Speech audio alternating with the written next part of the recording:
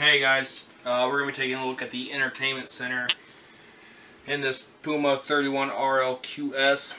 So first off, we have our Furrion LED TV. It is mounted on a pull-out swivel bracket to where you can turn it to where you have the best viewing pleasure depending on where you're sitting in the coach. When you travel, you just want to make sure that you push it back and you hear it lock into place. Underneath your TV you have your IRV radio, which is also a DVD player here for your TV. It is also AM, FM, Bluetooth, HDMI inputs, USB inputs, and auxiliary inputs as well. You'll notice it says Zone 1 and 2 right here. Zone 1 is going to be your inside speakers. Zone 2 is going to be your outside speakers.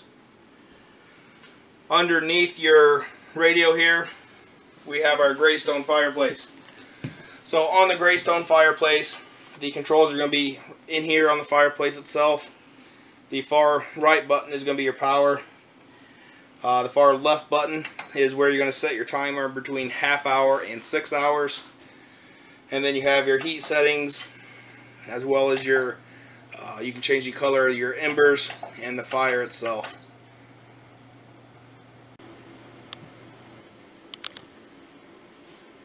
So in our kitchen we have the Everchill refrigerator. It's a 12 volt DC refrigerator.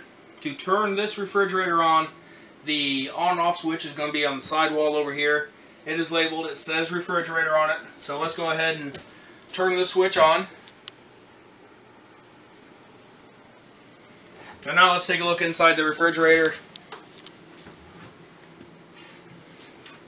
So it's a very spacious refrigerator. You can adjust your shelves to put them where you want them to be. If you look on the door, you do have your can holders on the side here. And then to change the temperature on your freezer and your refrigerator, it's in two separate spots. So on your freezer, it's going to be in the back here, and cold and colder. Obviously, colder is going to be the coldest. And inside your refrigerator, it's going to be on the top of the refrigerator, 1 through 5, 5 being the coldest. Continuing on into the rest of the kitchen here, we have our Greystone range hood. 2 switches, you have your light switch, and then you have a standard fan switch. And then we have our Greystone range. So on your range, you have a standard bifold glass cover.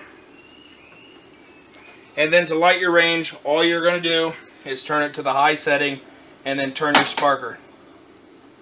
Now to light your oven, you might be used to having to get down there with a camp lighter. You don't have to do that anymore. All we're going to do is open the oven until we can see the pilot assembly reflection in the glass. Turn it to the fire picture on the oven knob and then turn your sparker.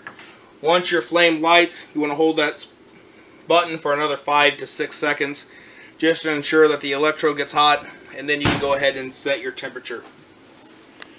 The microwave in here is just a standard household Greystone microwave. Works just like any standard microwave would.